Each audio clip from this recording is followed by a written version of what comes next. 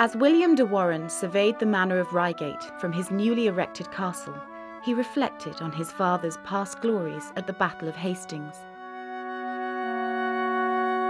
Below him stretched meadows and woodland, a stream, 2 mills, and, to the east, a church on a little hill.